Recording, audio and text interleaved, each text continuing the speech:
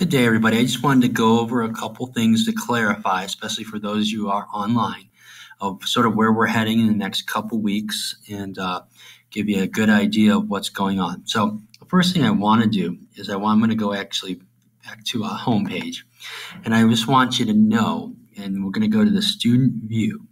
All right. So this will be what you're seeing when you have your computer. So when you're looking at your student view, okay, you'll notice you have your announcements there, and hopefully you're checking in on them. If you go down, you have information here about myself, depending on the class, Ms. Carruthers also. The weekly schedule is down here. Now, the weekly schedule can change. It can be in flux because sometimes your class, you get further than you want to or not as far. I am going to try and move that up so you can have a better view of where that is too. That'll be my next thing to work on. But you can always go and look at that weekly schedule. It gives you an idea of what's going on. The main thing, what you really need to do is make sure you go to those modules. Everything we do, I put in the module. All right, so as you can tell, we are starting our Steinbeck unit of Mice and Men. And you'll see in this module, last week we started it, we had a worksheet at Voices of America. There's the documentary. You click on that, the documentary comes on. There's a worksheet. You can do the worksheet, then turn that in. Anything you see with points, do, because those are points. Okay. This worksheet, the in-class students, actually, this was one where a lot chose to fill one out, an actual worksheet out. But you can, again, if you're not in class, you can do it online, fill it, hand it in, and then be happy to grade it. And that was due last night, so I'll get grading that this week. So you have your documentary. Sometimes I'll put notes on there, like those who did not take the subject, predicate, sentence fragment quiz, go to Edulastic.com, log in through Google, and take the quiz. We are doing phrases and clauses. We've been working on phrases and clauses throughout. We started off with subjects and predicates, morphed that into sentences and fragments. Now we have talked about phrases and clauses on the weekly summary. On the weekly schedule, I put which slides we're on, but make sure you're sort of going over that as we are. That would be good. So we did Harvest Gypsies, the entrance and exit slips. There's the actual slideshow right there, and our same matter mean chart. So you'll notice there's 5 points there, there's 10 points. Do them and then hand them in.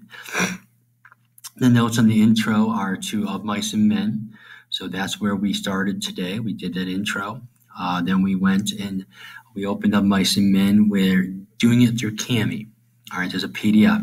Do not submit this. We're going to continue accruing that. And I put it on the thing, but if you didn't see it, we're going to wait to turn that in until we're finished reading it the whole time. Okay, so when we're done reading it, I'll look at it, look for annotations, and then you'll get your points for that.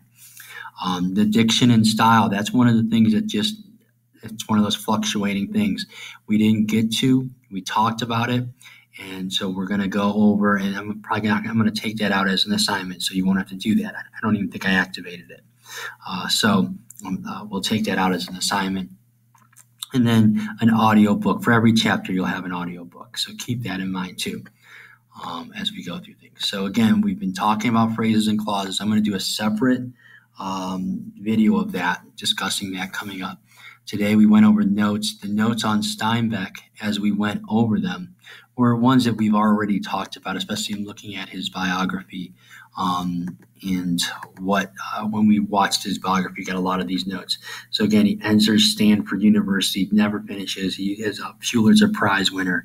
He's written 28 novels, received the Nobel Prize for Literature in 1962.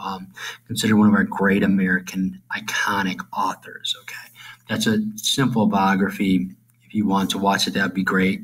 But if you watch the one we did, the documentary, you have enough information on that there.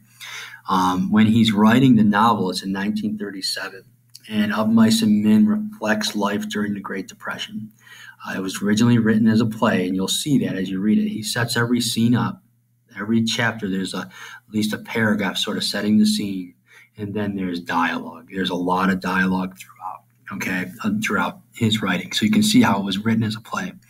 It's based in Salinas, which is about halfway from north and south right there in California, okay, right on the Pacific, okay, a little bit below San Francisco. It's an agricultural town, is what he is basing it on. It's actually in the book he's looking at, Soledad. And he patterns his character after the men and the women who are impacted by the Great Depression. We talked about the Great Depression. From Harvard's Gypsies, you see the impact of it when you watch the documentary, one of the worst periods of living through, trying to just struggling to get a job and to support your family. All started with the stock market crash, and it went from there. So the whole 30s, you're looking at a Great Depression. 30% unemployment in 1932. So a third of the people in the United States were unemployed, couldn't support themselves or their family. FDR was president. People were just basically a lot of hopelessness. There seemed to be around. Sometimes it's reflected in some of the music. You do get some music that tries to have a positive spin on it. And in the end, World War II seemed to be what really got us out of that, because that kicked our manufacturing back into gear. During the Great Depression, we have, again, people forced to move across the country just to try to find work. And of Mice and Men, we follow George and Lenny, two men who represent that multitude of these workers, these migrant workers, people going from place to place. That's what we mean by migrant. Place to place, you migrate. Okay, and they traveled all the way through, and this one looks especially at California. This is where Steinbeck's from. You write what you know in the area you know. So he's writing about California and what was going on there. This idea of the American dream, this idea that we should all be able to get a plot of land, provide for our family, live there, live a good life, providing for ourselves. And unfortunately, George and Lenny are forced to live a lifestyle with travel, prohibits them from settling down, from starting a family. The idea of rootlessness, no roots to really have to grab onto, where you have a foundation and people loneliness, you just traveling from place to place, no real friends. This idea of settling down is that what we see right from the beginning in the novel. They talk about getting a place, having a farm, having these rabbits, living off the fat of the land. Okay, it becomes important to them. Migrant workers, again, they moving from place to place, and that's sort of what they're doing, and this whole thing in the background, what's happening in the United States. People know about the Depression, the Dust Bowl has caused a lot of people to move to try to find work. So all these different things, variables are adding up. California experiences a farming boom, so that was one place where they still needed workers. Unfortunately, so many other workers went there. Over 150,000 people migrate to go west, and all of a sudden they have way too many. So how do you deal with that? Fierce competition. There was a lot of migrant workers didn't have much support. You had these big businesses, and so it was a difficult time. After each chapter, we're going to talk about a couple different literary elements. I'm going to go through real quick. I'm just going to hit a couple coming up from this. Okay, so we'll read portions of the class. This is a class. I have put a chapter 1 audiobook there for the chapter 1 for those of you who'd like to hear it. Okay, so there's a link after every chapter that we do in a class. We're going to have that. Also, there is the CAMI that you need to do. Make sure you're getting that done. All right. And we look at Of Mice and Men, and we're just going to start from the beginning here. Okay, I'm not going to read it all. I just want to make sure you always look. This is a famous cover drawing, two men sitting looking at this nice serene picture here of nature. You also have in the background here like this rabbit, so that's interesting how that is. And that's taking place. The title, Of Mice and Men, later on we're going to really focus on where that came from. But think to yourself, of mice and men, what is the relationship? Remember Steinbeck in that biography, he thought everything had some type of relationship in nature. What is our relationship? So mice and men seem vastly different, but could there be a relationship? Someone suggested, I thought today, rather astutely, the idea, you have the mice who are just trying to survive, scrounging, doing whatever they can to survive. And then people during the 30s, a lot of people were doing the same way, whatever they could do in order to survive. So I thought that was a very a good observation. Chapter 1, like all of his chapters, again, you'll see it starts off, it's very, the nature, it's very peaceful, very serene. It's really a beautiful landscape. He does a wonderful job painting landscapes and with words. And so you have that. It starts off, everything seems to be going as it should in nature, okay? And then all of a sudden, nature is disturbed by what? By humanity. Men come, everything disperses, they get out of there because here comes man. Could be Steinbeck sort of in a big, deeper thematic idea here coming up and talking to us about where our place is or what we are really doing with nature. Okay. And so it starts off, we have George and Lenny, two polar opposites. As you read, sort of make notes of those different characteristics of each one of them. George, again, at times gets upset with Lenny. He gets mad. It's, because Lenny is cognitively delayed. He's unable to grasp certain ideas, okay? And it's not his fault. It just is the way, unfortunately, nature has, created what he is, okay? So we get their relationship. George will get mad at him, and then he'll realize he gets too mad. He's like, I shouldn't have done that. Sometimes he looks ashamedly and he feels bad, or he'll even say, I've been mean, and he regrets that. But he does get frustrated with Lenny, and Lenny keeps him on his toes. A lot of instances of foreshadowing, I hope you see here, about things that happened when they were working at the ranch in the town of Weed and what happened at that time. On page 13, I believe that was 13, there's something I make sure you're looking at as you get there.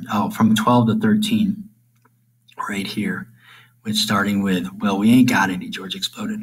Whatever we ain't got, that's what you want. And then this whole tirade, you can see he's releasing his frustration.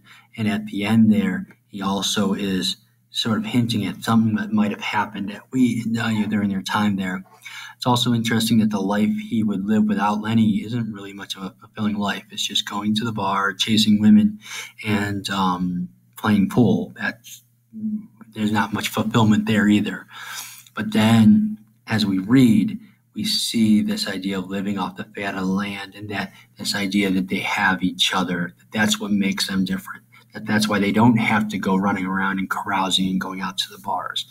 Okay, so that is important to notice. So keep in mind as you're reading that some of those things. All right, and finally, the last thing I want to go over is this idea here of diction, which we'll do an assignment of on next week. Okay, so diction is basically word choice. It's there to convey a meaning, to get an effect, to evoke emotions, to give the author's views.